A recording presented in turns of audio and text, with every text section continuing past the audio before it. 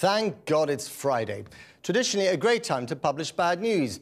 Today the BBC offered up 3,000 pages of emails and interview transcripts harvested during the inquiry into the Jimmy Savile fiasco. Lord Patten, the BBC Trust chairman, admitted it, quote, paints a very unhappy picture, and that without the 3% of the material that had been redacted, or to you and me, crossed out with a big black pen. Here's Siobhan Kennedy.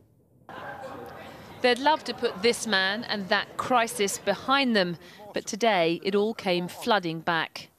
3,000 pages of testimony given by senior BBC staff as to why Newsnight dropped an investigation into sexual abuse allegations by one of the corporation's star entertainers, Jimmy Savile.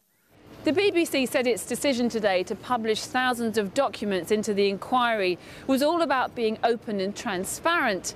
Yet key portions of several interviews were blacked out.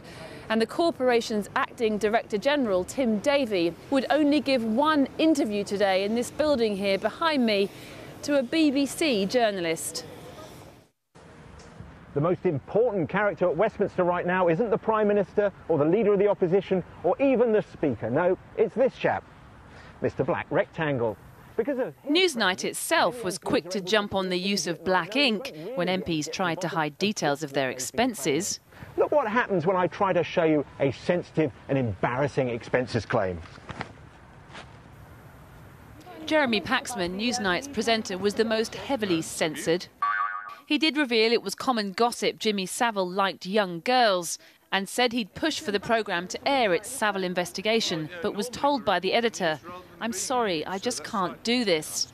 Mr. Paxman said, "Can't" was a very, very unusual word to use. And I didn't say, "What do you mean, can't?" Someone has told you that you can't, or you physically can't face it. Lord Patten, the BBC Trust chairman, revealed a chaotic picture at the heart of BBC's senior management, saying there was an impression of frantic faffing about around the former Director General, George Entwistle, who was later forced to resign. He criticised the BBC for having more senior leaders than China. Yet things still got horribly screwed up.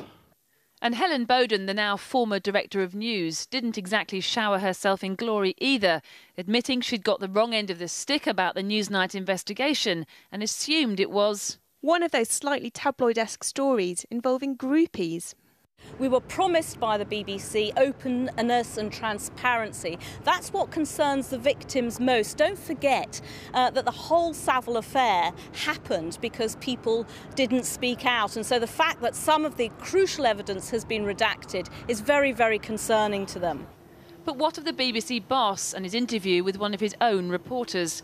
Well, he insisted there was nothing to be concerned about.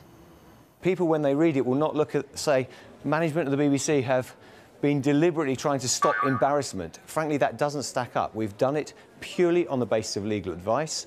And as I say, we've only redacted less than 3% of thousands of pages. There's more than enough there to tell the full story. The full story of management infighting and editorial chaos, where no bosses were fired, most just shuffled around. And the story of a BBC star who became one of Britain's most prolific sex offenders. Well, we did ask for an interview with BBC management or the BBC Trust, but no one was available.